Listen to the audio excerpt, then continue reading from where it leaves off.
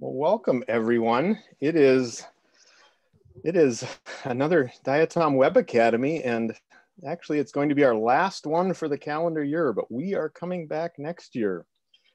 We've already got speakers lined up starting in early January, and you can always look at the news page on diatoms.org to keep track of upcoming Diatom Web Academies. Diatom Web Academy is brought to us by the Diatom Taxonomic Certification Committee, that's part of the Society for Freshwater Science, as well as our diatoms.org website. We've been meeting almost every 2 weeks for the last year, trying to give everyone an opportunity to share what they're doing with taxonomy, with analysis, with assessment, with applications of diatoms, but mostly giving us a chance to come together to meet as friends and colleagues during our somewhat crazy pandemic year that we're all going through. All of the Diatom Web Academy recordings are recorded, and you can find those on our YouTube channel. Again, that's an easy link to find at our diatoms.org news page. Let's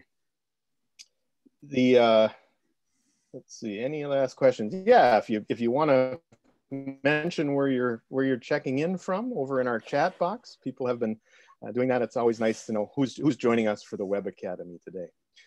I'm going to turn things over to Sarah. She's going to handle introducing Zlatko, and then Sylvia is going to take care of answering any questions that come up in our chat room.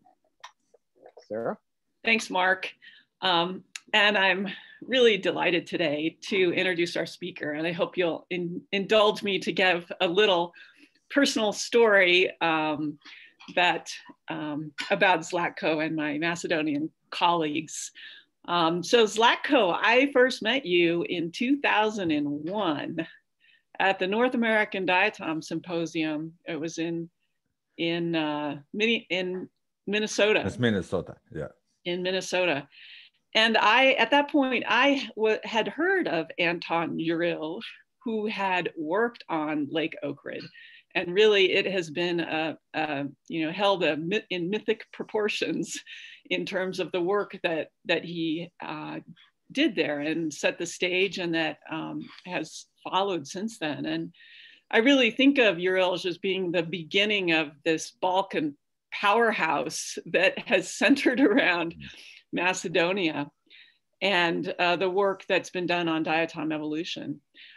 In 2003, I think I obtained a small travel grant to come to Skopje and meet with you. And the objectives of my grant were to develop collaborations. And I have to say, that's been one of the really wonderful things about my career of meeting you and Sveto Kristik, Teo Nakov, Etsi Jovanoska, and friendships in this Balkan powerhouse of Nina Milovska and her father Lutko Milovska, Angel and Bijana. Hello, everybody. And all my other Macedonian colleagues that I have not mentioned. I just have a really special place in my heart for your country. And so I'm really delighted that Zlatko Levkov, who is a professor at the St. Cyril and Methodius University in the Republic of North Macedonia, will speak to us today about the amazing diatom flora of this tiny country. Thanks, Zlatko. Thank you, Sarah. Well, at the beginning, I would like to express my gratitude for this invitation and to give me a possibility to talk about approaches, challenges, and perspectives about the diatom flora, but I will speak more on challenges instead of perspectives, since I'm coming from a country that have a lot of challenges and relatively less perspectives. I'm coming from a country that's currently accepted name is North Macedonia, which changed a couple of years ago or sometimes ago. It represents a very small country. It's about 25,000 square kilometers or 0.2 percent of the total area of Europe. It's a continental. We do not have a coastal zone. But what is interesting that the name of the country might be connected with all geographical directions. For instance, in our name, there is a North Macedonia. We are located in the southeast of Europe, and we belong to some kind of region that's called West Balkan. Besides its very small size, the country is very geologically and geomorphologically diverse. You can find every possible geological substrates. There are a lot of different also minerals. For instance, we have thallium, some rare elements, thallium, arsenic, but even gold, silver. We do not have diamonds still. But beside this geological diversity, there is also large difference in altitude. So in the southest point of the Macedonia, the average altitude elevation is about 50 meters, and on the northwest, it's about more than 2,700 meters. Such kind of geological and altitudinal difference cause also differences in the climate. So there are really large varieties of climate, including Mediterranean, sub-Mediterranean, even boreal, alpine, to some semi-desert climate. And also that causes a large diversity in water and wet habitats. So based on last examination of the habitat types in Macedonia, there are almost 90% of water and wet habitats that are listed UNIS. That's a European database for all habitat types. And also, and almost 90% of those habitats are present in Macedonia. So we have different kind of peat bogs, ferns, mires, alpine ponds, alpine lakes, glacial lakes, and also in country we have almost the most of the part of the two important lakes, Ohrid and Prespa, belong to Macedonia. So having in mind such kind of geological and habitat diversity, this might result also to have a large diversity of diatoms in Macedonia. So far we have registered about 1900 diatom taxa. That means personal observation and published data. Those taxa belong to 123 genera, or about 72% of the genera that are recorded in Europe are present in Macedonia. So far, based on the personal observations, there are about 1,800 diatom taxa, and about 100 taxa still remain to be confirmed because not all samples have been examined. So these results are based on a large observation of so far about 10,000 samples that are deposited in a so-called Macedonian National Datum Collection that contains about 13,000, more than 13,000 samples. Also, there are about 85, maybe more, 1,000 LM images and about 15,000 SEM images. And from those, there are about 3,000, more than 3,000 plays already prepared. But before I continue to discuss about the challenges in identification of the species, I would like to discuss a little bit about definition of the species. Or obviously there is a relatively large difference between definition of the people that are paleontologists working with a fossil flora and also with the recent. So based on a paleontological description of the definition of the species, it should be some kind of population unit that exists during a particular time, and what is important, give rise to another species and then become extinct. On the other side, the people that are working with the mostly recent flora, the main aspect of the species is the sex and also some unique combination of the characters. However, I will try to explain the challenges applying these two definitions in our research. One of the first and probably most interesting challenge that we have is Cyclotella cavitata challenge. When we start a couple years ago working on a Lake Ohrid core, we received the samples from the deepest part of the core that was aged somewhere about 1 million years. And then we found one species that's similar but quite different to a recent form that's called Cyclotella fottii. So there were several morphological characters like the shape, the size of the central area, ornamentation of the central area, although those two taxa share many ultrastructural characteristics like position of the photoportula, positions of the rimoportula, stria, ultrastructure, and many other features. Still, these morphological features that were previously mentioned, they were also confirmed on ACM. However, then we try to see when those two species appear and disappear from the core. And it became interesting story when we saw that Cyclotella cavitata appears about 1 million years ago and disappears about 200,000 years. On the other side, Cyclotella fottii in that period of time become dominant in the plankton of the Lake Ohrid. However, during these observations, we found that this species, Cyclotella cavitata, is really variable in shape, in size, in ornamentation. Then my students sit on the microscope, make about 40,000 additional images. And what is more important, we try to see when particular morphotype appear in the lake and when it disappear, become extinct from the lake. And finally, we plot those data, and we found that in the Lake Ohrid, we have about 25 different morphological entities,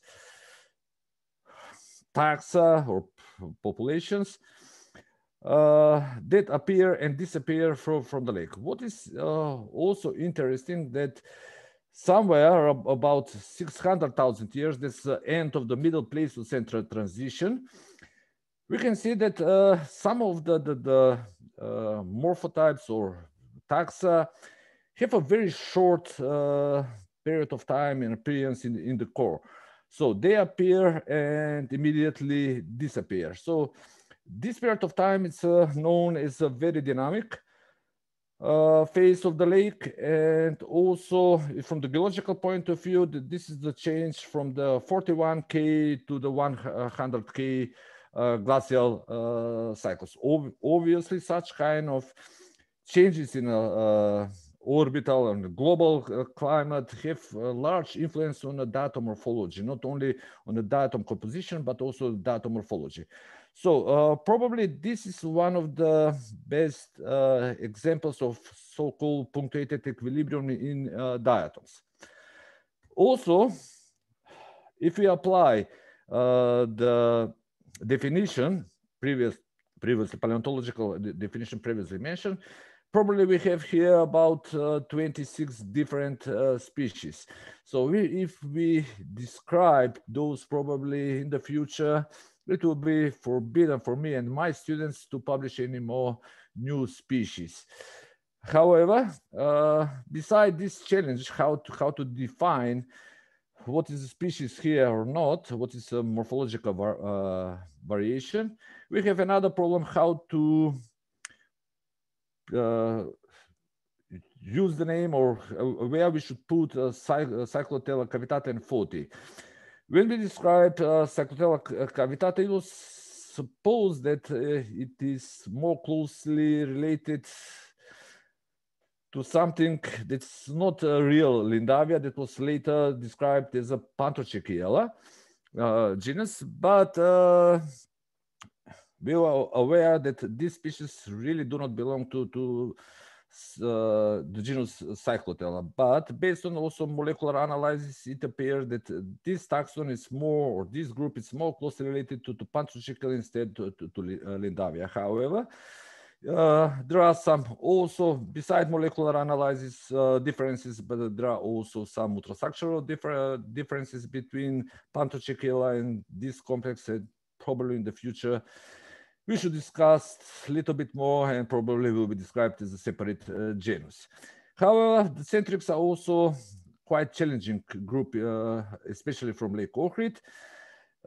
Quite recently, we described one species called Tertiarius minutulus that also might be described as a Tertiarius or Lindavia, because in Tertiarius, the Rimoportula should be located inside the alveolus here. Rimoportula is located on a costa that make it a little bit closer to the Tertiarius, but not to very close to Lindavia. So there are many other things that, other characters that we found that important, and because of that we put it and describe it as Tertiarius. There is another species from Lake Ohrid called Cyclotella, Lindavia, Tinemani, that you can find in the same population that Rimoportula again. It's not connected with the costa, or it's distantly located on the valve face, but distantly from the alveolus, but also in the same population, other specimens, they have Rimoportula that is connected with the costa. So again, these species, because do not have valve face photoportula, might be described or might be transferred to Lindavia or to Edtheriotia. There is another, again, centric skull. Probably it will be described in the close future. In this case, Rimoportula is located on the valve mantle, but the Rimoportula is sessile. All other characters are typical for Pantocsekiella except the position of the Rimoportula. So again, we have a problem where to put this species should be described as a Pantocsekiella or Cyclotella. Another interesting thing is that Macedonia during Miocene and Pliocene was land of lakes. There were a lot of lakes, and in the last period, most of them are dry, and there are a lot of fossil deposits, diatomids. So in many rivers, you can find a large amount of fossil species. For instance, this river Buturica is in Mariovo, the central part of Macedonia. You can find this nice Tertiarius, Stephanodiscus, and also interesting Cyclotella, for instance, Cyclotella castracanii. All of them are fossil, but all of them were observed in recent samples. Another is river Tresa, also in Macedonia. We found quite often Cyclotella iris, but also some centric bit. In this moment, we do not know its identity, when we do not know the genus name. And what is the most interesting, this species, it's not from Macedonia, it's from Bosnia. It was observed again in the recent samples, but it do not possess photoportula, but it says it has Rimoportula on a costa. So we suppose that this taxon is a marine fossil species that due to erosion came in the recent materials in the sediments of the lake. I think it's enough with the centric, so let's start with some challenges with the penates. One of the most challenging genera during observation was Staurosirella. Especially there are a couple of samples. One is from peat bog on Jablanica mountain, southwest of Macedonia. In that sample, we have at least 9 different let's say morphologies that after a couple of thousand of images, you might find some extremes, and to try to separate or differentiate those morphological entities. The same is also in Lake Ohrid. There are plenty of different forms of Staurosirella that appear in the lake, and in this moment, we still do not know what is the limit of variation of a single species? Do we have really 1 or 9 different species present in the sample? So, so far we were able to identify only 7 species that we consider as a widespread, and in this moment we do not know how many unidentified taxa we have in Diatom flora. Fragillaria is not a challenging, it's a real problem, because everything looks the same on the light microscope. Then I made a couple of images, put on the plate, and then I found that they look a little bit different than other. So in this moment, we were able to identify about 18 species that we consider as a widespread, but at least more than 20 species or more than 20 morphological entities are not identified because they have larger and smaller difference than the type. I think Tertiarius is one of the some kind of forgotten species or neglected genus. In Macedonia, we described 2 species from Lake Ohrid that we consider as endemic, but also in the waters in the different rivers and lakes, there are 2 additional unidentified species. So we suppose that Leucosvenia has a much larger diversity than it was currently known. One of the interesting complexes, or one of the possibly species flocks that are present in Lake Ohrid is Navicula yakovlevici. This species was described by Husted, but it's also observed in more or less in the whole Balkan Peninsula.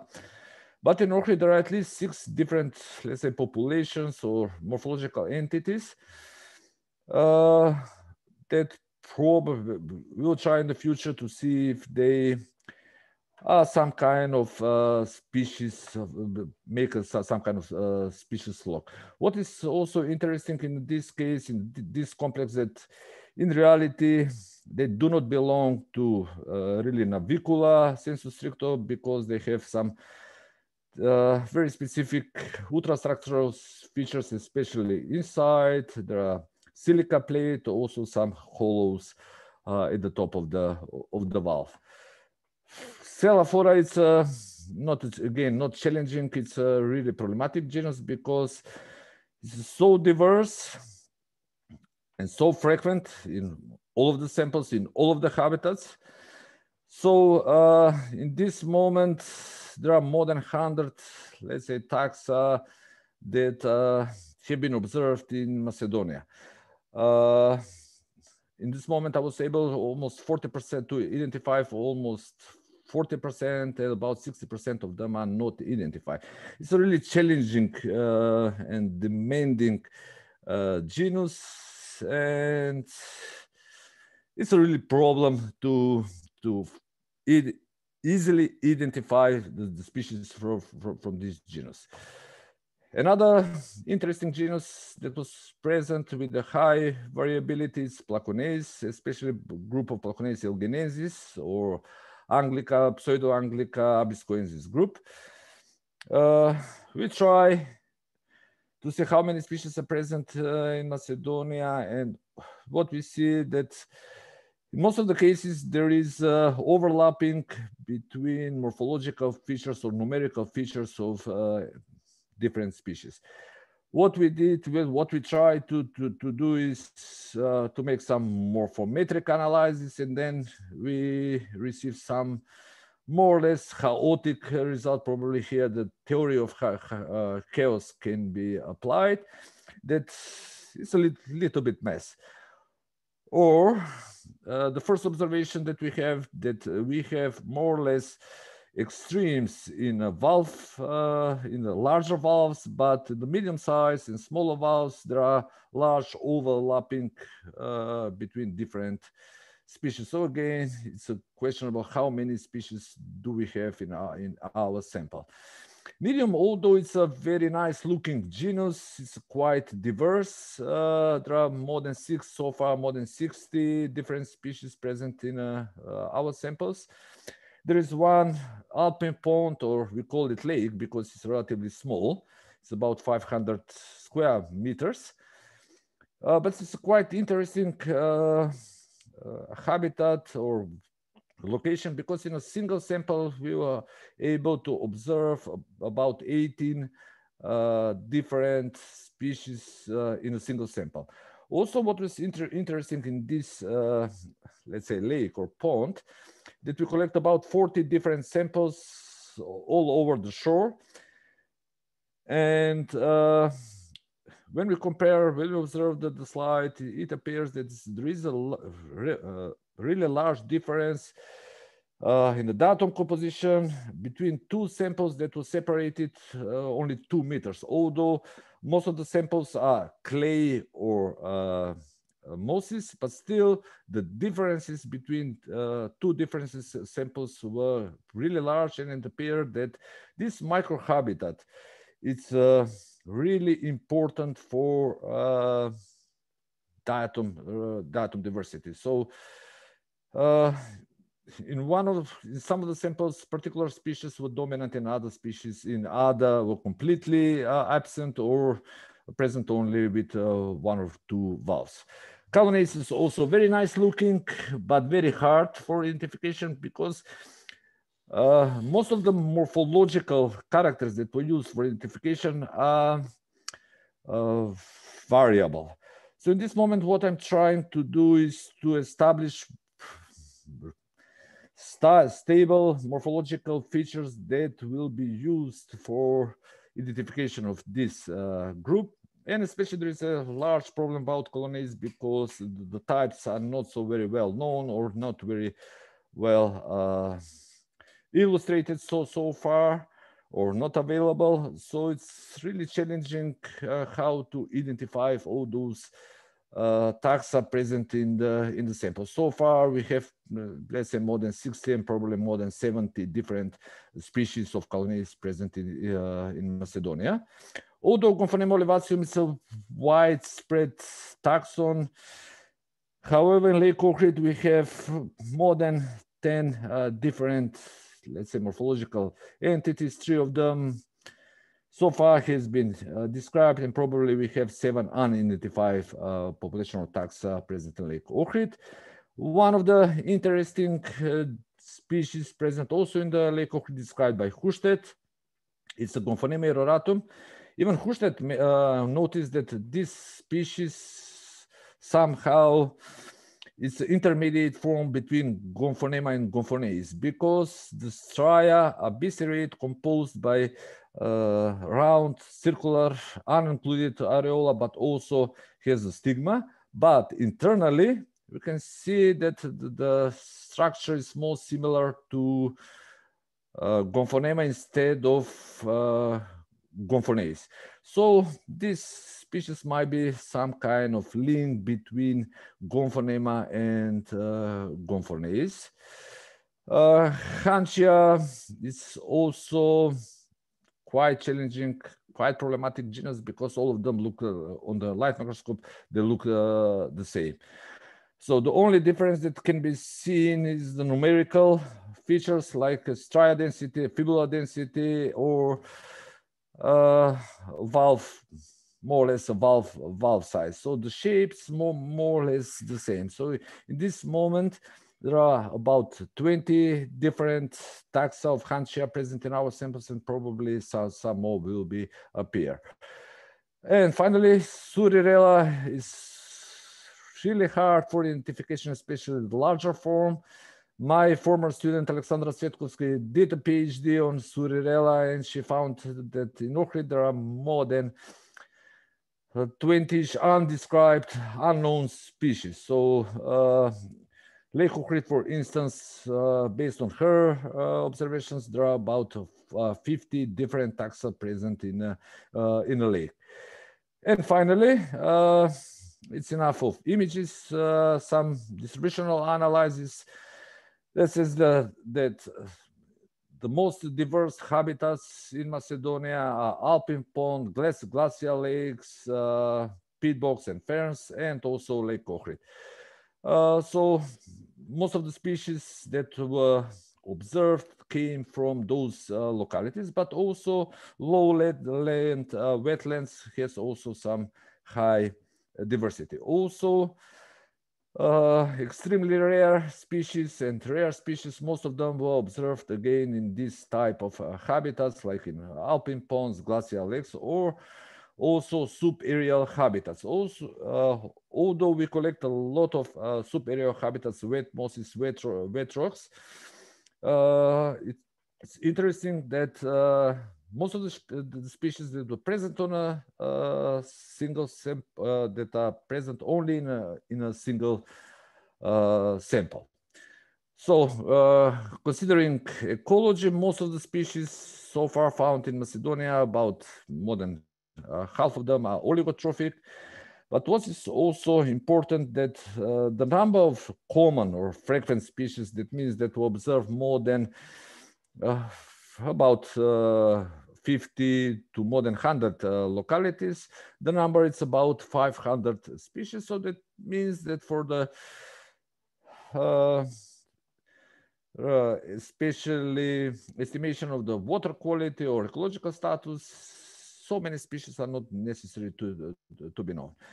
All the time during my presentation, I talk about Lake Ohrid. I mentioned Lake Ohrid, but what we did is not only to record the diatom diversity or to see how many species were present in the lake, but also we try to answer some biological questions. So one of the is question of what was the origin of the species.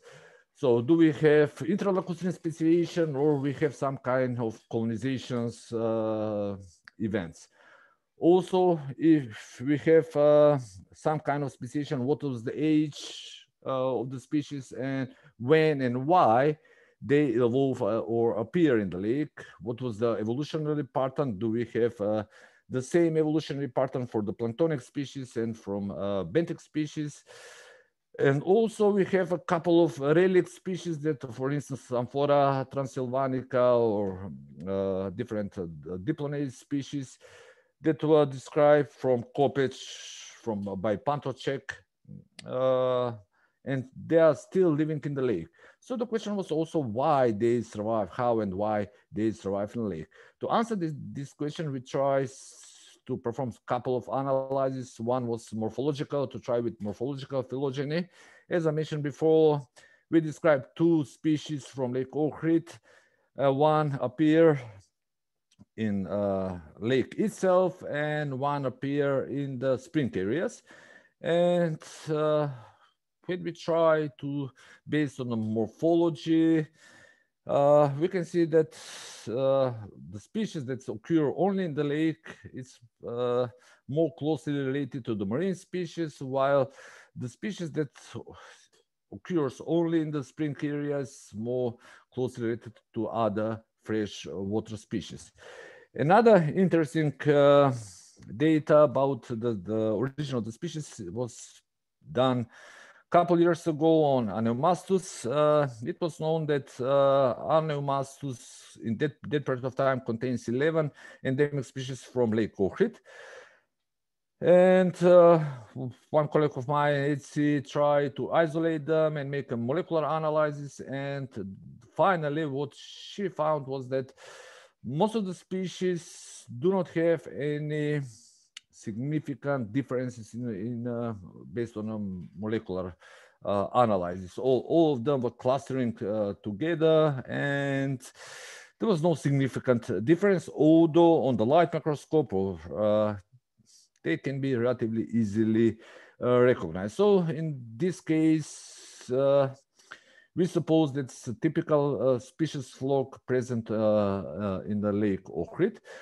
But what is more important, we try to make time-calibrated phylogeny, and it appears that all of those species appear in the lake about 800, between 800 and 600,000 years ago.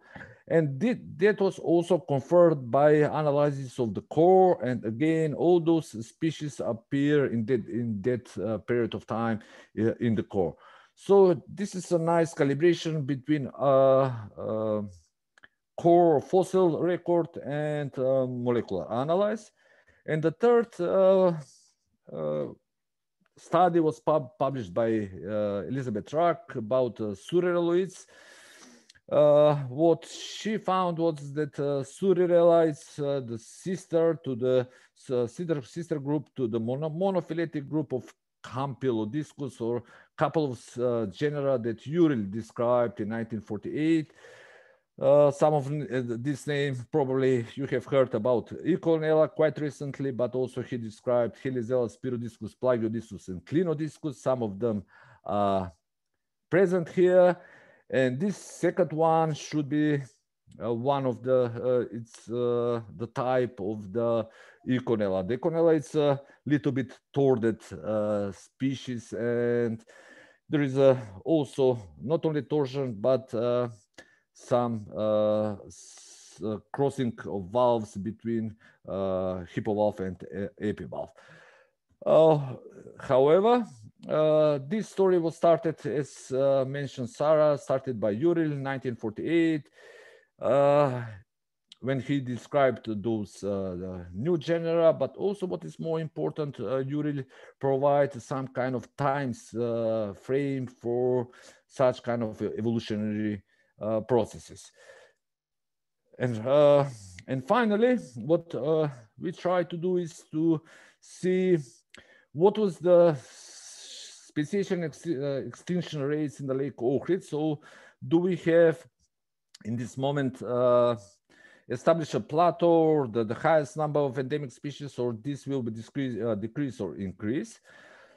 Based on the different type of models, it can be noticed that extinction rates at the early stage of the lake dramatically decrease, but on the other side, the speciation rate also significantly increased, starting from 0.3 to up to somewhere to 800 to 600,000 years ago. So probably in this period of time, Lake Ohrid became most stable ecosystem and received the shape that we have now. It's a relatively deep, about 300 meters deep core. However, at the beginning, the lake was relatively shallower, about 15 to 30 meters. It was very dynamic, and because of that, such kind of dynamic ecosystem influence the speed of speciation and also the speed of extinction. And finally, why we have so many relic species and so many endemic species? The answer of these questions might be found in analysis from the core. Based on the geochemical analysis, it appears that Lake Ohrid probably never experienced any major environmental ecological catastrophic or even no desiccation events.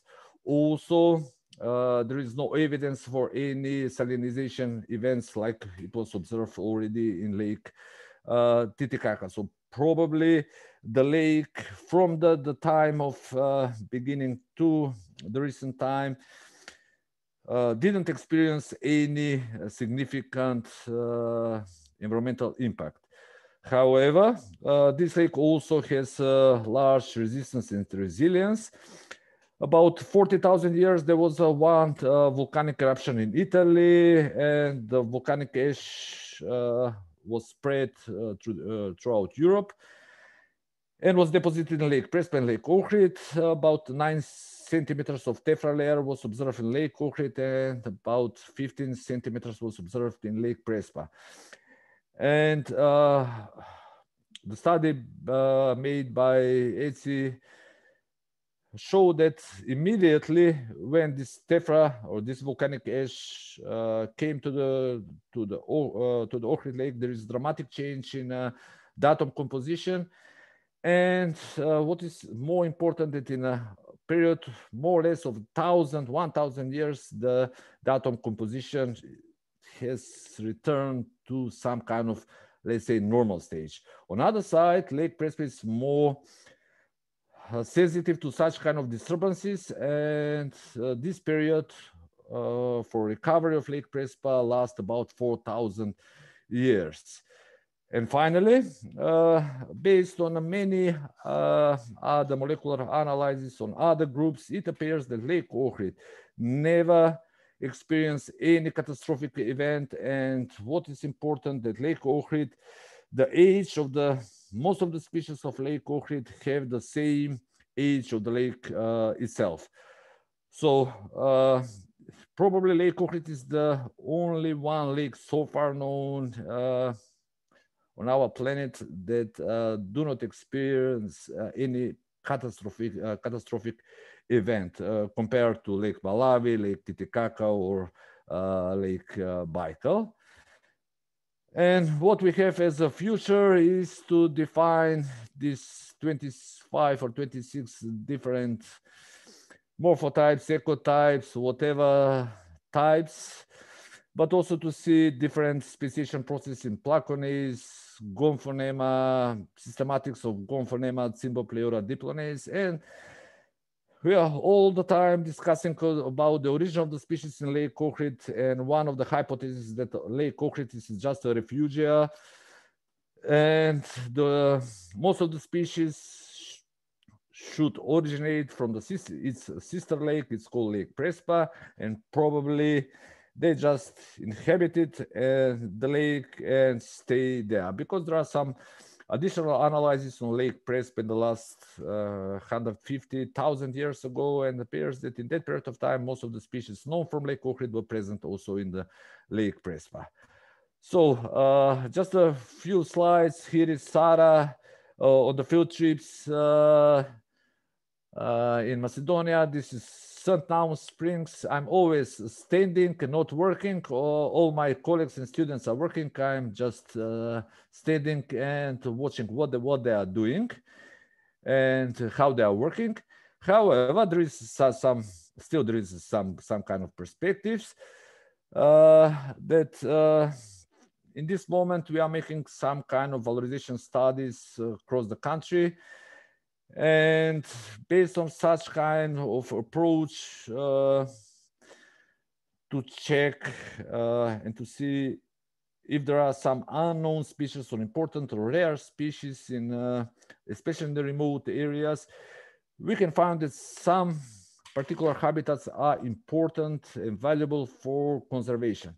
So this is some kind of map that shows where the most significant, most of the species. You can see that it's in a mountain area and Lake Ohrid and Lake Prespa. So if you like the story about Lake Prespa and Lake Ohrid, I hope that I will see you. It was supposed next year, but because of Corona crisis, 14th European Diatom meeting was postponed for 2022, and I hope that I will see you in 1.5 years on the Lake Ohrid, and to see, is it really so nice and beautiful, or is it just an ordinary lake? And finally, I would like to say, to express my gratitude first to my technical assistant, Daniela Mitic-Kopania, and I think that I have one of the best technical assistants in the world. This is compared to really Friedel Hinz, the technical or curator, one of the technical curators of the Hustedtii Diatom collections. That helps me a lot at the beginning of my taxonomical work, but also I would like to express my gratitude to many of my students. I hope there are many, but I will mention some of them, like Alexandra, Etsi, Tsatsko, Dushica, Tofe, or maybe you know most of them as Theo. And also my teacher, Dietmar Messeltin, Dick, Paul, Luke, David, Lauren Baus, and Bart. Also to my supervisors, Professors Svetislav Krstić and Pancho Stoyanovsky, who provide the base of my taxonomic work on diatoms, and most of the work presented here was funded by Alexander von Humboldt Foundation. It was done in Alfred Wegener Institute or in Husted collection, funded by ICDP, Skopsko project, and also Synthesis. So Thank you for your attention, and I hope I was on time. Thank you very much, Zlatko. I believe you are very much on time. Thank you for that. Thank you for presenting the incredible diversity of diatoms in Macedonia. Just want to remind everyone, you can enter your questions in the chat box. We're getting some already. I wanted to ask you, Zlatko, you know, you showed a couple definitions of species, and I was wondering if you preferred one of those, what your thoughts are, and also, how do you define endemic species? Well, definition of species, I think that is a topic that is discussed last 100 years, maybe, and probably we will discuss in the next 100 years. I really like this paleontological definition because the species is present in a particular time, give rise to another species and then become extinct. So that's a really nice definition, and I prefer that one. Considering endemic, it's a little bit challenging how to define, but I suppose that the species that were observed only in Lake Ohrid, especially in the deeper part of Lake Ohrid, and have significantly different morphology than already known species might be considered as endemic because similar morphologies have not been observed in other localities.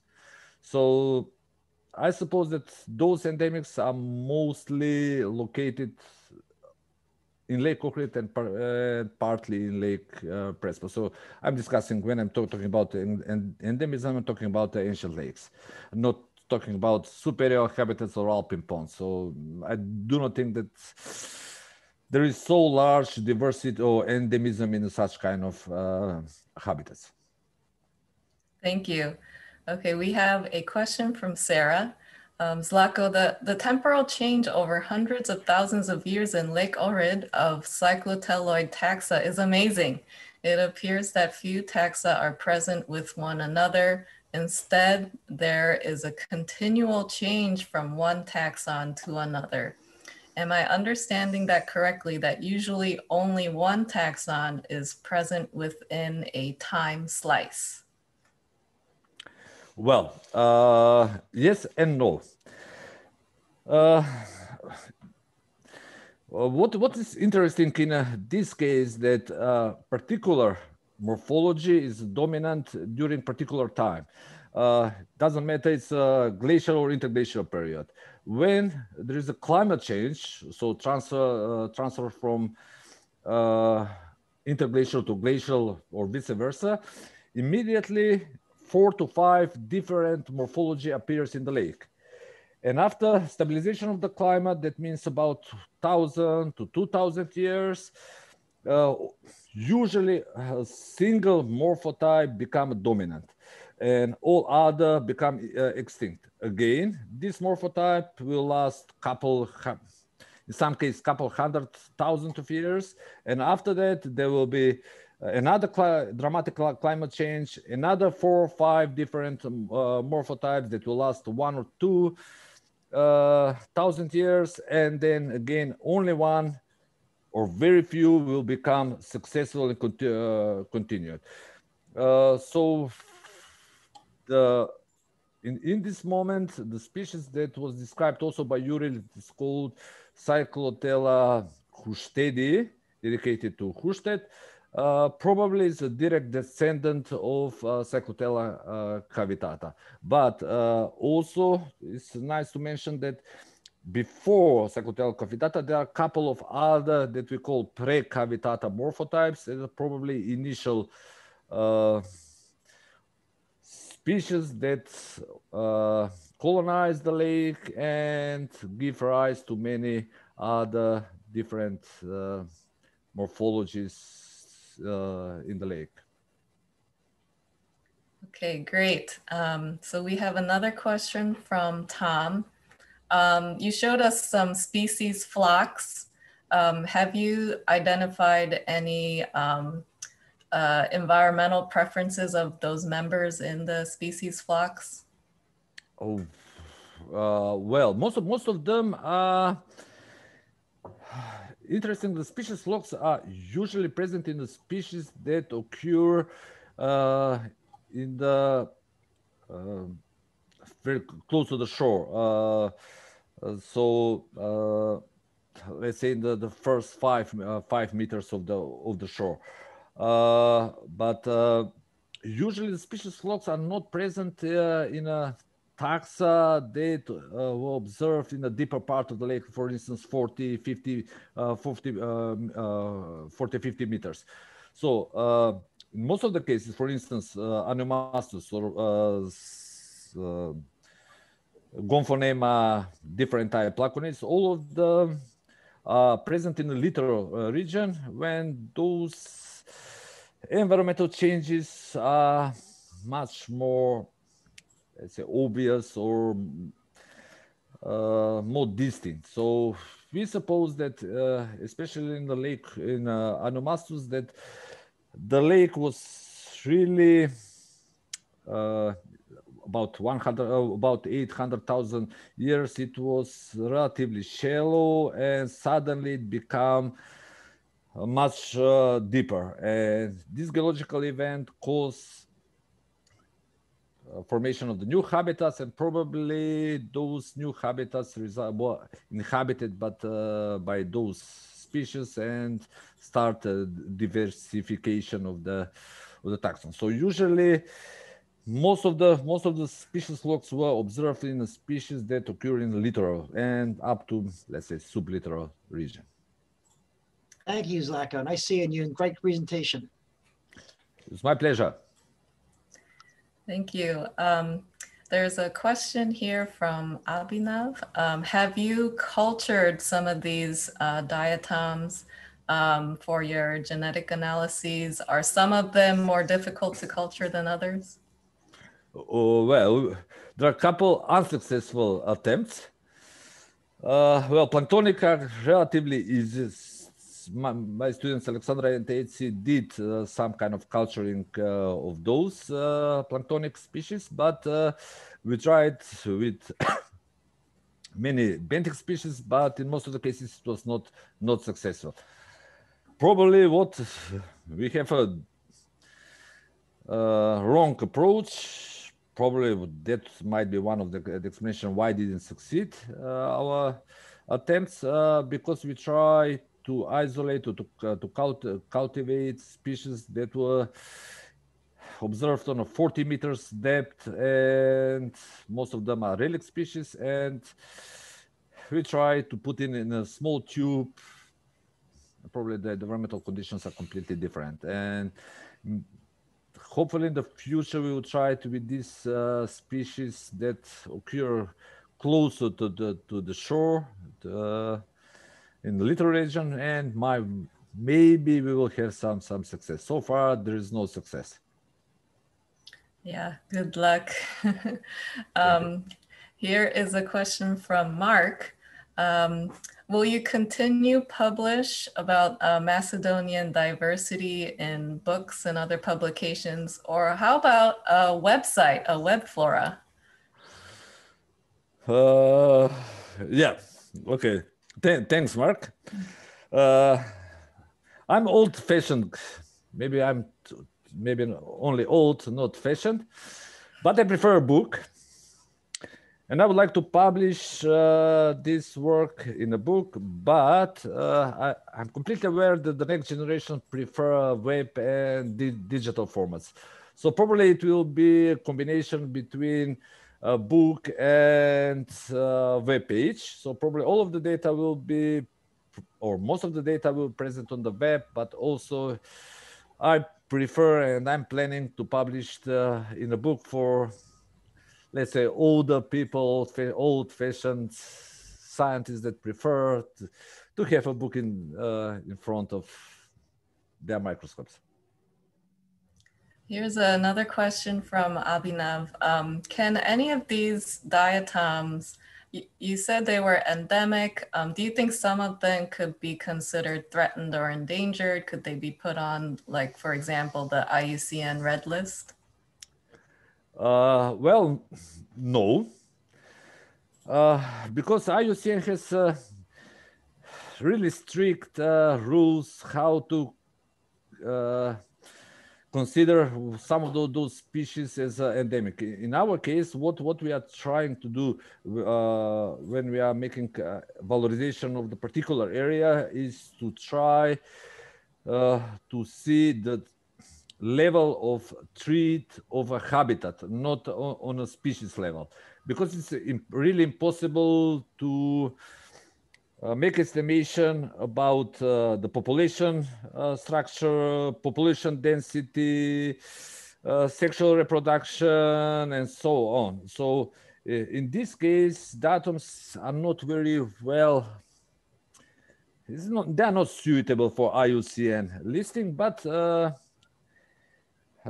one of the approaches is this German red list, that couple of other factors might be used for, let's say, and treat to establish or to calculate the treat, the level of treat for a particular species. But I think that in many cases, such kind of